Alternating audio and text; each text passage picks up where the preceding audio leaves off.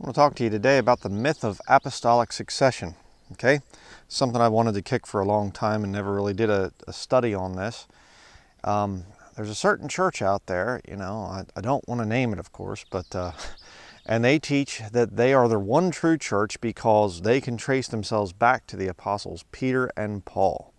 So therefore, that proves that they are the one true church. We're going to look at the scriptures today. I'm going to show you some verses that could be used for that teaching. Do that first, and then I'll show you the scriptures that are used against that teaching. In other words, that you have to be able to prove that you were taught by so-and-so, and he was taught by so-and-so, and he was taught by so-and-so, and the whole way back to Peter or Paul. Okay? We're going to look at the scriptures today, all right? And I'm going to show you why that whole thing doesn't work, this apostolic succession. And I'll just kind of spoil it a little bit here. Apostolic succession would have you to believe that the church is basically man's system. This man taught that man taught that man, and it's just men that preserve it. What I believe as a Bible-believing Christian is it's the Holy Spirit of God. And that Holy Spirit of God is available to anyone, regardless of, certain men or whatever else, and certain denominations and churches and whatever else. The Holy Spirit's available to you as a Bible-believing Christian. When you get born again, the Holy Spirit comes in, and He guides you into all truth. Turn first to Matthew chapter 28. I'll show you of course, we could, that certain church, they would go to the passage of Scripture where, we'll go there real quick. Matthew chapter 16, verse 18, they'll say, see, it says right here, this is the foundation of the church. And I say also unto thee that thou art Peter, and upon this rock I will build my church, and the gates of hell shall not prevail against it. They say, see, Peter's the rock that Jesus built the church on. He's the first pope. Okay, what was Paul? He's not the second pope. Well, it just kind of, he's just a special, co-pope or something, I guess. But it just kind of goes on from there. Well, there's a whole lot of problems with that. The biggest problem is Jesus is obviously referring to himself. All right, Jesus is the rock of my salvation, and yours too if you're saved. But jump down to verse 22. Catholics are very good at just picking little verses of Scripture and then forget the context. Look down at verse 22 of that same chapter, Matthew 16, verse 22. Then Peter took him and began to rebuke him, saying, be it far from thee, Lord, this shall not be unto thee. Jesus is explaining how he's going to die on the cross. And the foundation there, the rock that the church is going to be built on, says, no, that's not true. Calls Jesus a liar. Verse 23, but he turned and said unto Peter, get thee behind me, Satan. Thou art an offense unto me, for thou savorest not the things that be of God, but those that be of men. So Jesus names Peter as the foundation of the church, and then he turns around and calls him Satan. That's kind of a problem. Okay, no, Peter's not the foundation of the church. All right, it isn't Peter, and then you got to get, trace your lineage back to him or something. It doesn't work that way. But go to Matthew chapter 28. I've done other studies on that, so we're not going to kick that too many times. The whole Peter foundation thing. The bugs are, of course, coming out here this morning, so excuse me while I swat bugs throughout the study. Matthew 28, verse 19 through 20. Go ye therefore and teach all nations, baptizing them in the name of the Father, and of the Son, and of the Holy Ghost, teaching them to observe all things whatsoever I have commanded you, and lo, I am with you always, even unto the end of the world. Amen. You say, well, what's that? Well, that's the Great Commission. So there you go. You're supposed to go out there, teach all nations, baptizing them in the name of the Father, Son, and Holy Ghost, and you're supposed to, teach them to observe all things. So you see, there's your apostolic succession. You go out and you make disciples, essentially. And then those disciples make disciples, those disciples make disciples, those disciples make disciples, and see, there you go. That's the succession of the apostles. Well, that's true. I'm not saying that you don't have a need for anybody to ever teach you, and you should never listen to any preacher or whatever else. I'm not saying that. But I'm not saying what I'm trying to kick here in this study is this teaching that you have to have some special, this guy passed it on to me and I'm part of this system. See, that's the danger there, that you have a special church, that you have to be part of that church system. And it's a church system that's run by men, and men have trouble. I mean, Peter said some good things there in Matthew 16, but then he said some bad things. He's a man. He's a sinner. The Lord's not going to have his church be founded upon a man-made system. Okay? That's what's, what we're going to get through in this study here. Go next to 2 Timothy chapter 2. So I'll show you an even stronger one that could be used for apostolic succession. And making disciples is absolutely fine, but it's about the Holy Spirit of God that leads people into all truth. Well, I'll show you a real good one here. 2 Timothy chapter 2, verses 1 through 4. Thou therefore, my son, be strong in the grace that is in Christ Jesus, and the things that thou hast heard of me, see, apostolic succession. Keep reading. Among many witnesses.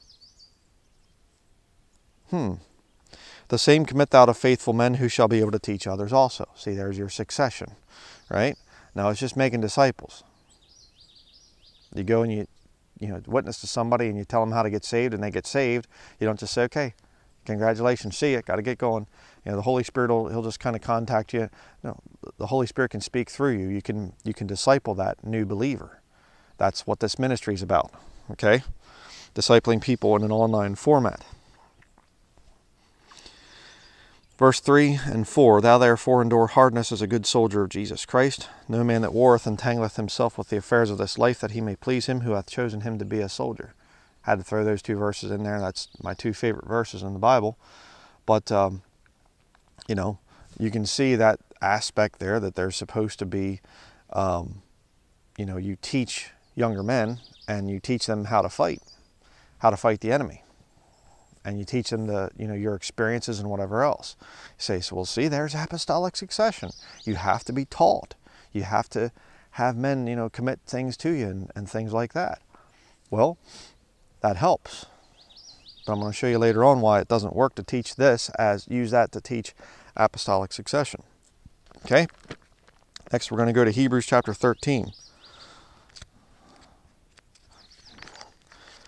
Discipleship is absolutely fine, but you got to be careful about this apostolic succession stuff. Hebrews chapter 13, verse 17. Obey them that have the rule over you, and submit yourselves, for they watch for your souls, as they that must give account, that they may do it with joy and not with grief, for that is unprofitable for you. Oh boy, there you go. Obey them that have the rule over you, and submit yourselves, for they watch for your souls. See, you're supposed to have those ordained leaders that are there, and that you're to submit yourself to them. Okay? And therefore you can never, leave that system. You always have to stay within that system. And because if you go away from it, well, then you're kind of rogue and you're kind of bad and whatever else, and you're out on your own and you're forming your own cult and all this other stuff. That's not what the scripture is saying there. Okay? And I'm going to show you this as we continue. There is supposed to be some respect within the church, obviously. And that's, Hebrews, I realize, is for a Jew in the time of Jacob's trouble. But what I'm saying is, you can apply certain things to any dispensation. And of course there are, you get some guy that, is an elder in the church and he's been taught in the word and whatever else. And you get some young guy that just got saved and he starts bossing around this elder. Well, yeah, that's a problem. It's not supposed to be there. But that doesn't mean that the elder's word is somehow equal with Scripture, and that you have to be part of that system in order to remain in good standing with the Lord or something like that. The Lord might call you into some kind of a ministry where you have to go out on your own, which we'll talk about. Romans chapter 15. Now we're going to show you some scriptures against the thing of apostolic succession. Go back in your Bible to Romans chapter 15.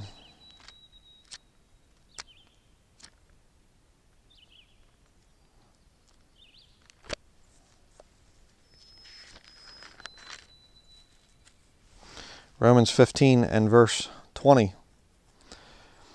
Yea, so have I strived to preach the gospel, not where Christ was named, lest I should build upon another man's foundation.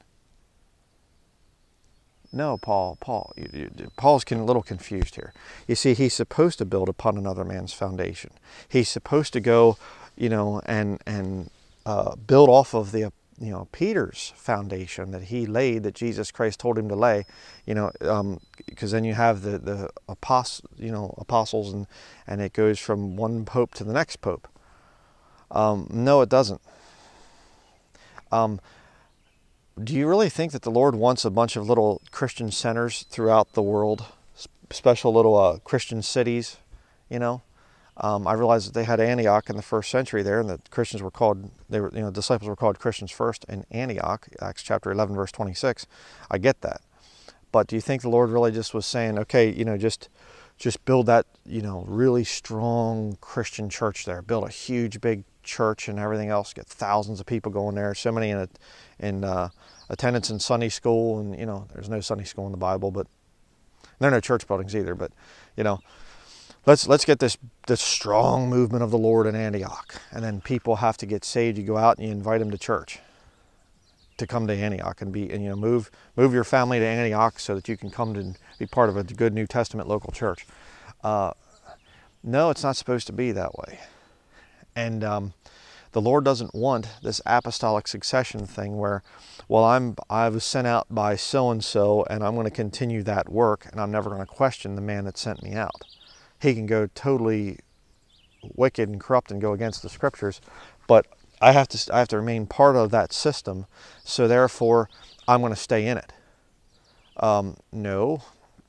Paul and Barnabas had a contention among themselves that was so sharp that they actually parted company. And what did they do? They went and they did the work of the Lord. Sometimes you'll have disagreements with the brethren, and the contention will be pretty sharp, and you'll part company. I've had to part company with a lot of brethren over the years. Why? Because God had work for them to do someplace else. And God has work for me to do. I was born and raised in Pennsylvania. I lived there. I started a ministry there. King James Video Ministries was started in Pennsylvania. But the Lord had work for me to do up here in Maine. And He sent me up here. Why? Well, because there's a long line of independent fundamental Baptists here in Maine, and I needed to go and join myself unto them. And, because they go back through the succession of Baptist preachers back to, we can trace our line the whole way back to the Apostle Paul. No, because there's not really any good ministries up here. A lot of Catholics, You see, the Lord wants you to do something for Him. He saves you for a reason. You're bought with a price, okay? And He gives you the ministry of reconciliation. And He doesn't want you, it's perfectly fine to learn from men and everything else. That's fine, but He doesn't want you to just stay in that system all the time and never say, hey, Lord, where do you want me to go? See, that's the issue here. 1 Corinthians chapter 3. Go there next.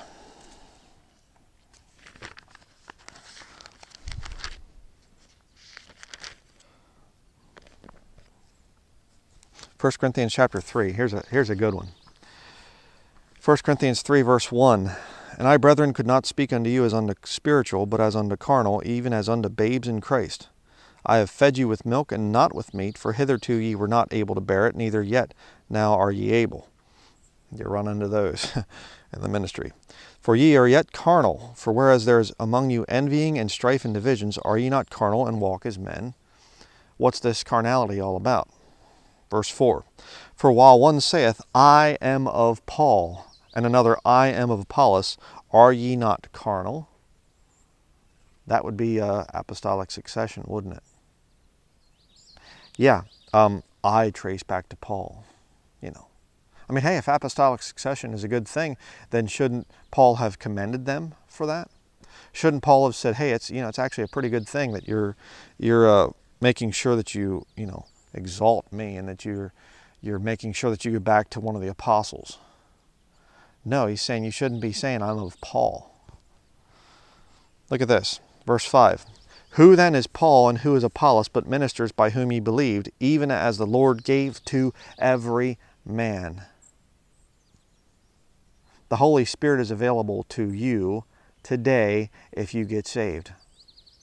And as a born-again Christian, the Holy Spirit resides within you.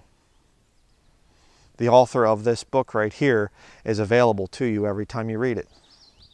And he will lead you into the truth. And he will convict you of those sins that you're wrong on. You don't need me. Okay? That's why I say about a personal relationship with Jesus Christ. And people say, well, where does the Bible say personal relationship with Jesus Christ? Yeah, I understand those exact words are not there, but you can understand it from reading the New Testament. I mean, whatever you want to call it, name it something else, find something in Scripture that is the exact wording there.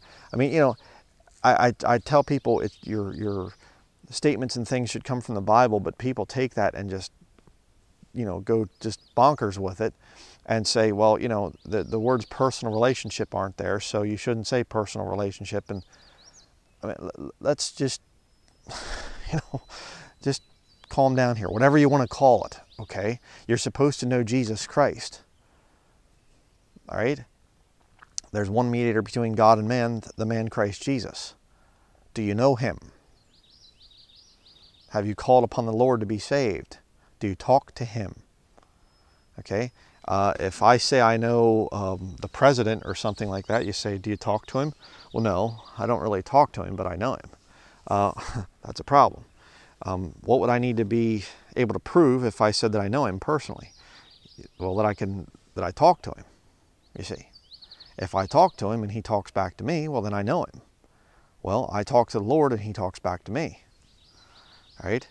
That's a personal relationship.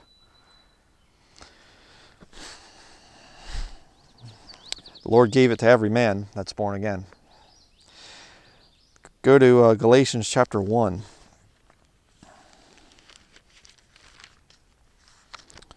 Galatians chapter 1.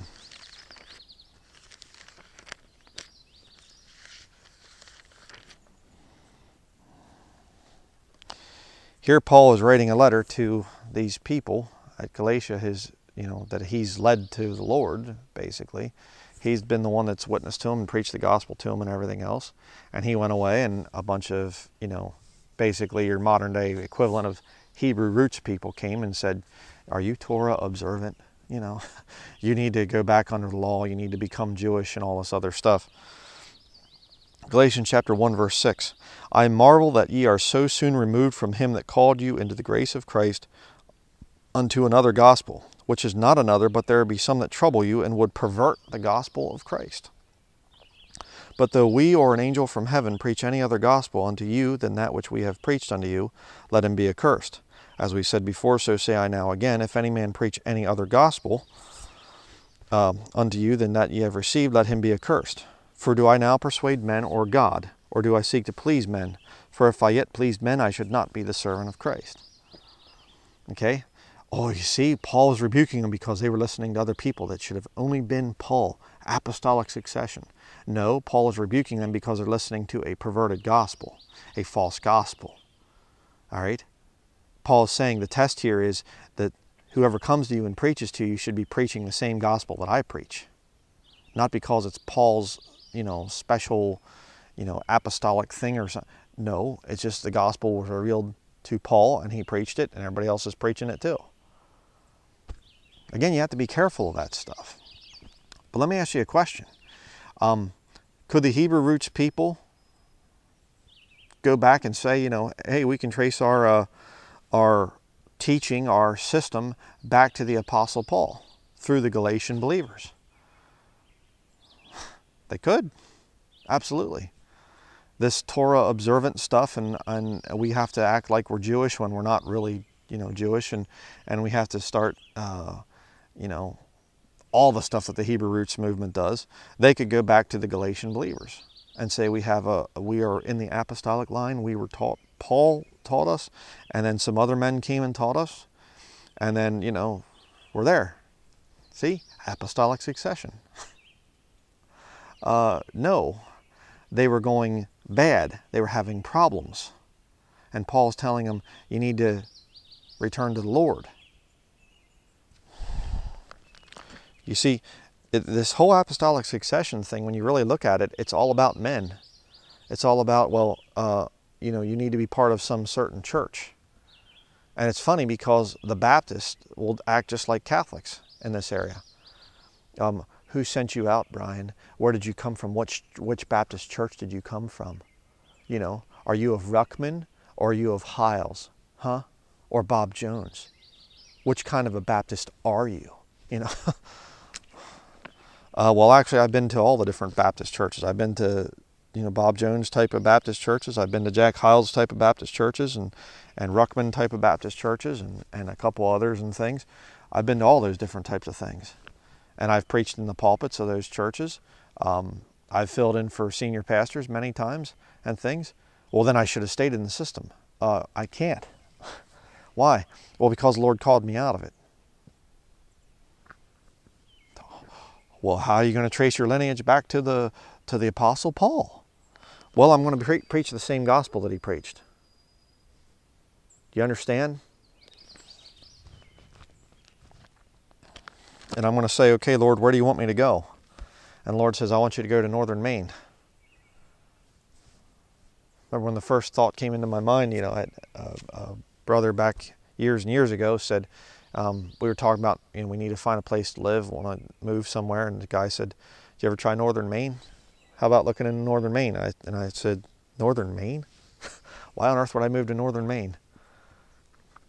Here we are. God called us here and brought us here, and we've seen the Lord work in, you know, a lot. And I'm looking forward to more, you know, things in the future. We have a lot of stuff planned. But 1 Thessalonians chapter 2, verse 13. Where does the Lord want you to go? As you're turning there in your Bible to 1 Thessalonians 2, verse 13. What if the Lord's calling you away from where you're at? Your local church. 1 Thessalonians chapter 2, verse 13. For this cause also thank we God without ceasing, because when you received the word of God, which ye heard of us, ye received it not as the word of men, but as it is in truth the word of God, which effectually worketh also in you that believe. One of the key scriptures from the New Testament. What is this ministry about?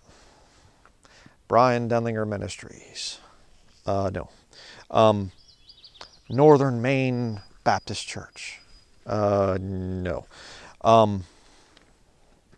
King James Video Ministries. The book. I'll just kind of step out of the picture here a little bit. There you go. The book. Right there. I think I'm out of frame. This ministry has always been about the King James Bible. And it always will be about the King James Bible. I will never, ever point to myself and say, I'm the authority. I'm here to straighten you people out. God has brought me into this thing here, and I've been given special powers that you are not, are not available to you. And I come from the succession of preachers that, from Ruckman and going back through and whatever else. I'll point you to good preachers. I will. There's some good preaching out there. Absolutely. It's not all about me. Fine. Whatever. But there you go. Right there. And if you're in some kind of a thing that, you're starting to realize, hey, there's some major problems here. And I've talked to people over the years, and they'll tell me, that they heard me preach about church buildings being corrupt, and they think, oh, okay, Denlinger's got some good stuff that he preaches, but We can't, we shouldn't be going to a church and all this other stuff. There's no New Testament church buildings. And okay, he's a little bit nuts. And it goes a little while, and all of a sudden, there's some kind of a horrible thing goes on at their church building, and they think, oh boy, what am I going to do? And they have to leave. And all of a sudden, they find themselves looking at all the church buildings in their town, and they're saying, I can't go there, I can't go there, I can't go here. We've tried that place, that's pretty bad, and whatever else, and what are we going to do? We're in the falling away, not the great end time revival. We are in the falling away. Remember that, okay? It's about you having that personal relationship with Jesus Christ. How much do you love the truth? I guess is what I'm trying to say. Let's go next to, finally go to James chapter 1, verse 5. This is probably the strongest verse in I shouldn't say the strongest, but definitely one of the strongest verses in the New Testament, really kicking this whole thing of apostolic succession. James chapter 1, verse 5. If any of you lack wisdom, let him ask of his pastor, and see if he got it from which pastor he got it from, to make sure that you're in the right line of Christians and that you can trace your lineage the whole way back to the Apostle Paul. Actually, it doesn't say that. Let him ask of God, that giveth to certain men and upbraideth not. That giveth to all men liberally, and upbraideth not, and it shall be given him. There's other scriptures too we could have used in this study, but I'm gonna end there because I've been wanting to kick this whole thing because I see this deal. I've had people ask me over the years, who were you ordained by? What church do you come out of? Who sent you out? And whatever else like this. Show me those questions in Scripture. When's the last time you won a soul to Jesus Christ? Show me that question. Show me anybody in the New Testament asking that question to someone else as a way to prove whether they're legitimate or not.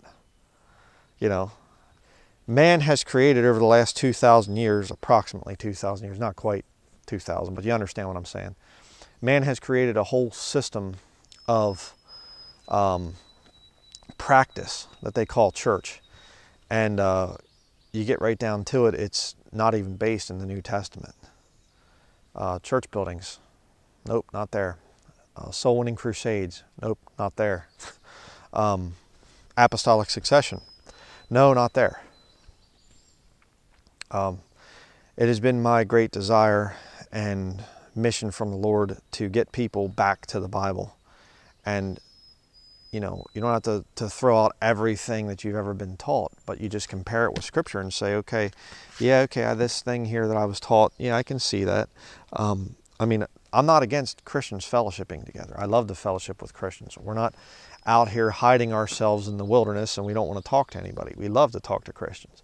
It's a blessed thing, we literally, the one video I did at one of the waterfalls in the area here, I forget the sermon I did there. I think one more night with the frogs, I think is what it was called. And literally we get done recording. I'm packing up everything in my backpack, my camera and tripod and Bible and all that stuff. And this guy comes walking down, and his wife, and she's got a long modest skirt on, and it was kind of a and he comes walking over to me and he says, is that your truck up there? And he said, well, the one with the magnets on it. And I said, yeah. I said, that's my truck. And he said, yeah. He said, I really like those, scriptures that you have on there. And I said, are you born again? And he said, yeah. Time of fellowship there. Out in the middle of nowhere. Yeah. You got to hike way back in and things and stuff. Yeah. I like to meet other Christians. We're not against fellowshipping. All right. But this whole thing of shooting down other ministries based on these false teachings like apostolic succession and which Baptist church are you supported by, and you got to be part of the Baptist church and all this other stuff. That's a Catholic practice, and don't fall for it. it's ridiculous, you know? I mean, what's happened with the Catholic Church? They claim that their foundation is Peter and Paul. And you read Peter and Paul, this is their foundation right here. This is the foundation of their teachings. Well then, you know, Peter taught Polycarp or something, and then Justin Martyr, and then they just keep on piling it on their stuff until eventually the Bible's not even there. It's just, you know, this big mound of traditions on top of it. And what they do doesn't even resemble what was done here in the scriptures. Just like a lot of the Baptist churches out there. And the Baptists will lie. At least Catholics are honest, and they'll say, you know, divine tradition trumps scripture. Okay, that's honest for the Catholics to admit that they hold their traditions higher than the scriptures. But with the Baptists, it's we're Bible believers in all matters of faith and practice. You know? And I was in Baptist churches, and I was sent out. I had hands laid on me and the whole deal and all that stuff. And I, you know, sent out. I was going out door to door. I was, you know, evangelizing and trying to get people to come to church and the whole thing. And, you know, I was part of that system. But the problem was, the more I studied the Bible, the more I realized, hey, you know what? What we're doing here is not in the scriptures. And I talked to my church leaders about it, and it was, well, yeah, you know, okay, but we got to keep doing it anyways, and we're just going to keep standing up and saying, we're Bible believers in all matters of faith and practice. That's a lie. That's a lie. And the Lord called me out of that system. I didn't go rogue or something like that. I mean, it's just, I was told that to my face by the last Baptist pastor, you know, whose church I left, because he lied to me. Whatever, talked about that story before, but lied to my wife and I to get us to come there. But whatever. But he told me, he said, you're rogue. And I said, why? Because I'm going back to what the Bible teaches. I'm leaving the Baptist church because I see major problems in the Baptist church. And you're not, in practice, you're not Bible believing. And, well, then you're rogue. Okay. You're going to be judged by a standard. Okay? Here's your standard. King James Bible. And I'd be real careful about elevating your traditions and, well, we do this, and yeah, it's not in the Bible. Be very careful about that. Well, I got to be part of a good New Testament local church, or else I'm kind of out of fellowship with the Lord or something like this. Can you give me some scripture? Well, no, but, you know. So, anyhow, just wanted to put that study together. It's just one of those things that irritates me.